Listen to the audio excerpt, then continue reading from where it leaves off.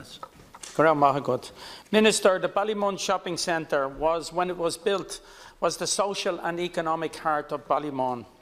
In more recent years, its derelict vacant units and outward appearance disheartened locals and was an unwelcome sight for visitors to Ballymun and to those who drove through Ballymun.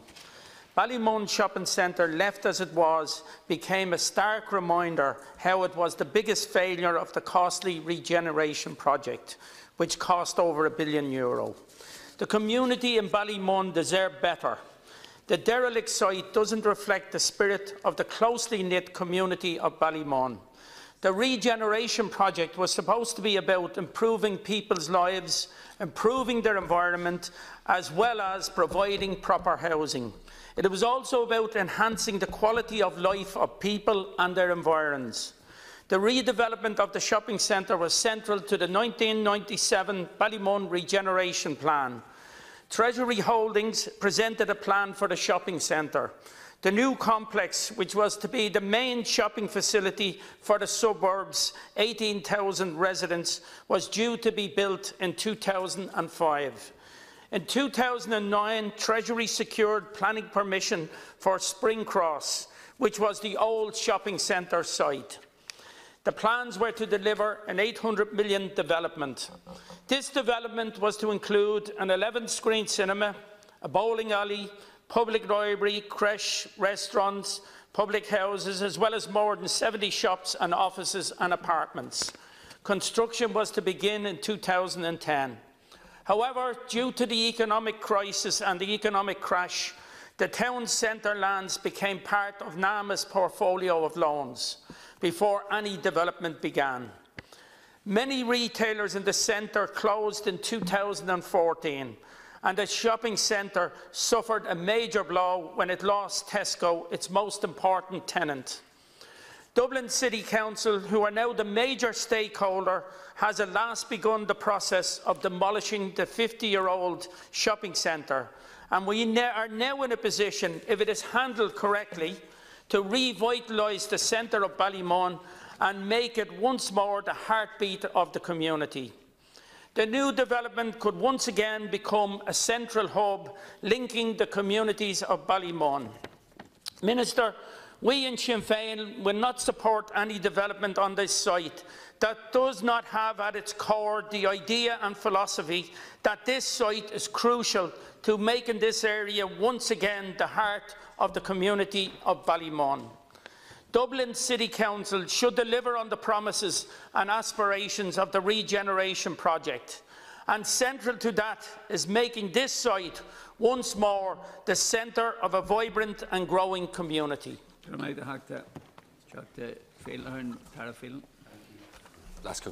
you, Deputy Ellis. Over the lifetime of the Rebuilding Ireland Action Plan for Housing and Homelessness, some $211 million is being made available under the National Regeneration Programme to support the delivery of over 1,000 new social housing homes. Together with providing a significant number of new homes, the project seeks to address the causes of disadvantage in these communities through a holistic programme of physical, social and economic regeneration. The Ballymun Regeneration Programme, which predates the Rebuilding Ireland Action Plan, spanned a long number of years, with the departmental funding first arising in 1999 out of the 1997 plan that the Deputy referred to. This substantial programme, which comprised 24 projects, is now completed. The overall programme is estimated to have cost approximately €972 million, funding of which €775 million is from the Department of Housing, or its predecessor, the Department of Environment and Local Government. It was largely completed by the end of 2013, and the Ballymun programme represents the largest regeneration initiative undertaken in the state. The state's investment resulted in almost 2,000 new replacement homes being constructed for the former residents of the original blocks. An additional 1,350 homes were provided via private sector investment. In addition, the programme provided state-of-the-art community facilities such as the Axis Theatre, along with neighbourhood centres to improve services. In recent years, the regeneration activity has focused on improving the area's environmental performance with various green initiatives, new parks and playing pitches. Enterprise and employment generation has focused on the Main Street and retail parks, with many new employment opportunities created for residents of the area. The redevelopment of the shopping centre, and I fully concur with Deputy Ellis's points in relation to its central role in completing the regeneration of Ballymun. It's considered to be the key remaining element of the regeneration of the Ballymun area. This significant Main Street site, comprising 3.2 hectares of zoned for district centre mixed-use land in both the City Development Plan and the Ballymun Area Plan. Dublin City Council wishes to obtain sustainable mixed-use viable development that will maximise the site to its full potential and complement the extensive state and local authority investment in Ballymun's regeneration to date. Following a competitive procurement process earlier this year, a demolition contractor was selected and the contractor went on the site on the 9th of September 2019. The site is currently being secured and demolition works commencing, and this work would take approximately 6 months to complete.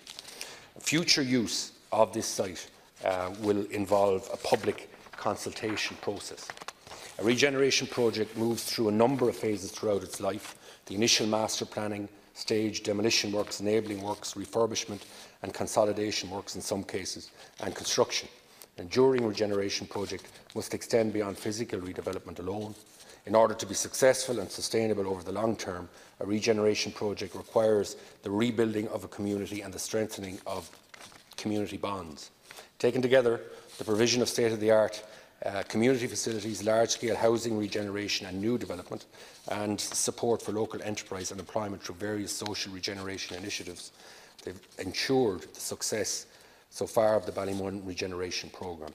The redevelopment of the shopping centre site will complete the regeneration of this area, and it is expected, following the completion of the demolition works, which are expected to take 6 months, that the City Council will engage in extensive consultation with stakeholders, but with the wider public, to ensure that the objectives that the Deputy has outlined in his original statement are met for the community of Ballymun, and indeed those areas around Ballymun that could benefit from the regeneration of the shopping centre site. Thanks to the Minister for his reply, but the reality is the regeneration programme has not been completed, and Ballymun Shopping Centre and shopping facilities for the people of Ballymun is virtually non-existent, and that is a tragedy. That's a tragedy for the people of Ballymun. That's a tragedy for all the people that have to travel out of Ballymun to Blanchardstown, to Omni and to Charlestown. They should be able to shop in their own community where they've always found that they meet their neighbours, they go out, they have a cup of coffee, they may drop into the public house and have a drink or something. All the normal things that people would expect in an area and in a place with such a large population.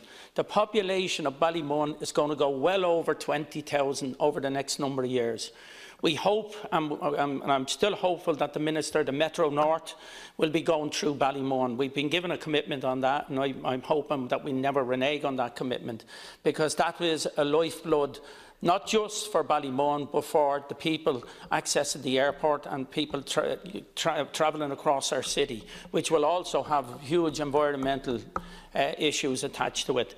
So it's, you know, I don't know any other area that could have been treated as badly. And I know some of this was beyond the control of Dublin City Council, but that is not good enough. Every meeting I've gone to, whether it's a forum meeting with residents, the issue constantly comes up about our shopping centre. Where do we meet our neighbours, like we did before, and to recreate that community spirit.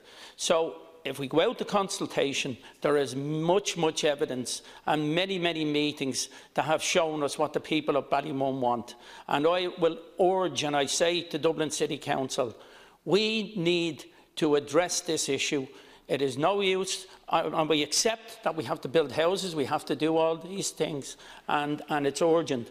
But we cannot do it at the expense of leaving a community like Ballymun without the facilities that they should have and that they had in the past. It's imperative that we do so.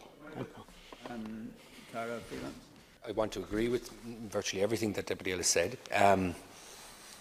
I mean, it strikes me, I haven't directed any, and I'm not in a position to direct local authorities as to what they should do with sites like this, or indeed with issues like this in their own functional area. But I don't think it would be unreasonable to hope that Dublin City Council could begin the consultation process when the demolition works are actually happening, so that what Deputy Ellis speaks about in terms of the completion of the regeneration of Ballymun can happen as soon as possible.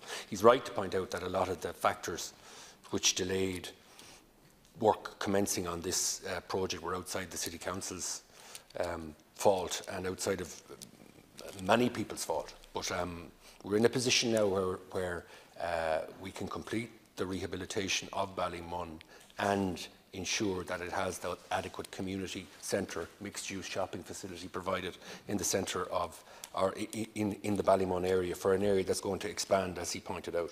And I think that this public consultation process hopefully will lead to a sustainable shopping offering. And the things that he speaks about so eloquently, really, that shopping is about more than just physical buildings. It's about having that place where people can meet their neighbours and interact socially with those people who they've known for many years. And that's why this phase is crucial. And I would certainly say you should be talking to your own councillors in Dublin City Council, get that consultation underway as soon as possible, and then the work can be done as soon as possible.